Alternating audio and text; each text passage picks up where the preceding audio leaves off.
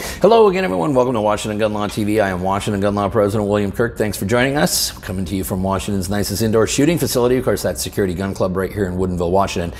Hey, I'm going to try to do this once again. I tried it once before. It's kind of an instant replay of a real incident. Last time, YouTube got really pissed off at me for showing stuff. Hopefully, they're going to be a little nicer to me on this one. But when I saw it, it was under the preface that, hey, the shooter was not going to be charged with a crime, which I'm normally like, hey, that's probably a good call. Then I had an opportunity to watch the video, and I was like, really? He's not getting charged with anything here. Floated it out to a few other people that whose opinions I really respect, and I kind of got similar feedback from all of them. I'm like, wow, this is kind of interesting. And there may be some politics in play. We're not really going to get into that here. But what I'm going to do is I'm going to play the video. We're going to put some ground rules out there, play the video, and then I want to hear from you guys. What do you think? So today, let's spend a few minutes and let's talk about good shot or bad shot. Does this guy deserve to go to jail?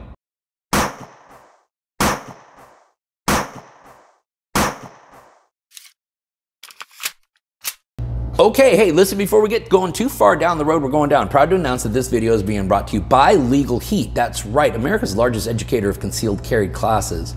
Legal Heat has now taught over 250,000 Americans since they started doing this in 2005. Now, listen, if you live outside the People's Republic of the state of Washington, go ahead and visit them at mylegalheat.com. That's mylegalheat.com. Find a class that you want to sign up for, and if you do, use the promo code Washington Gun Law. That's Washington Gun Law, all one word, and you will receive 15% off. But for the hometown crowd here stuck behind the Iron Curtain in the People's Republic of Washington, well, hey, the folks at Legal Heat feel your pain and they actually want to give you something for free. So right now until the end of August, if you find a class at any one of these locations right here and you want to sign up, well, you got to use the promo code WGL-FREE, because if you do that, you will receive that class absolutely free. Whether it's a beginner class or a very advanced training class, you will receive that class absolutely free. So for more information, no matter where you live in the United States, go ahead and visit my good friends at Legal Heat at mylegalheat.com.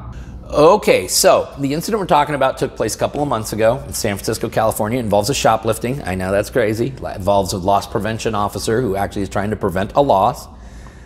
It came out, the story came out, the video came out, and I found it on a story that said that the individual that you're about to see here will not be charged. When I saw the headline and the kind of the filler in below it, I was like, hey, that's probably really good news. When I looked at the video, though, I was kind of like, wow, that's interesting.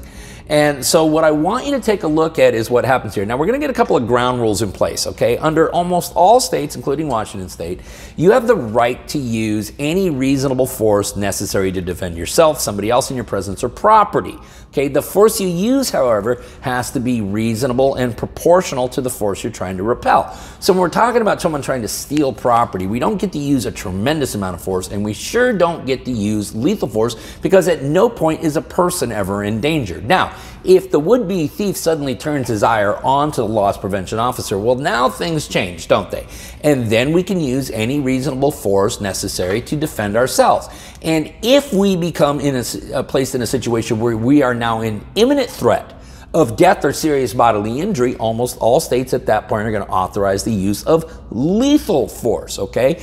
If that's our ground rules, what I'm going to do is I'm going to play the video. There's no audio. I'm going to kind of narrate over the top, and then we're going to talk about a few things, and then I want to hear what you have to say. So without further ado, let's go to the replay.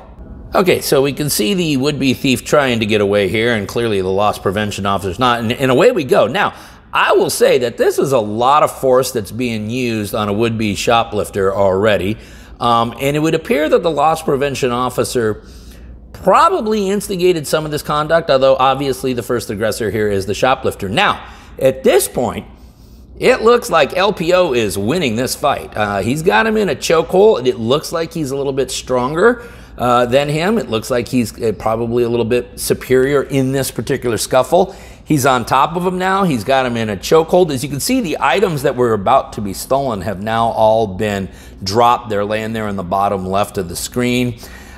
They lay there for a while, and I'm kind of figuring, oh, hey, is he going to choke him out here or something? But eventually he lets him up. Now, the thief goes over and grabs the bag, says something to him, and as he's talking to him, and it's blurred here, but you can see the results here, okay? You can see what happened here.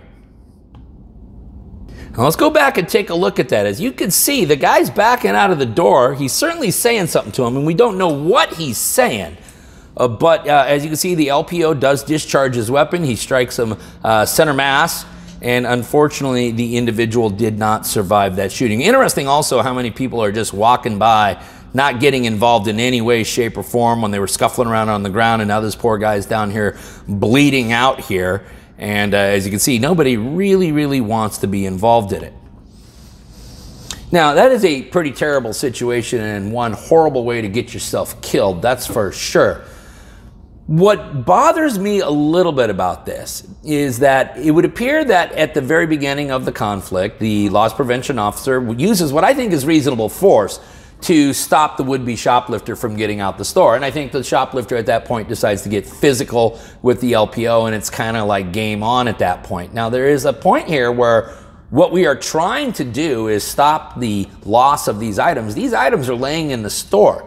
What I find also interesting then is after the LPO gets off of the guy, and candidly, he had him kind of pinned. He had him right there in a chokehold, as you can see right here.